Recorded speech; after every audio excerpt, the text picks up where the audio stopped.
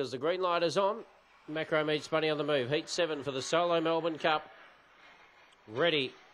Racing, flash drive on the inside, came out nicely, he's vying for the early lead. Going up on the outside to challenge Radley Bale. Black Hombre's getting a great run up on the inside. Then for the back came Numero Uno Bale, then came Oaks Road. Well back was Proven Mayhem. With King Mega to the tail was Dinah Gala. Down the back straight, and it's flash drive the leader by a length and a half to Black Hombre's angling on the outside. Then came Numero Uno Bale, who's sneaking up stylishly on the fence. There might be a run for it. Numero Uno Bale, Radley Bale trying to get through. Numero Uno Bale beats Radley Bale and flash drive.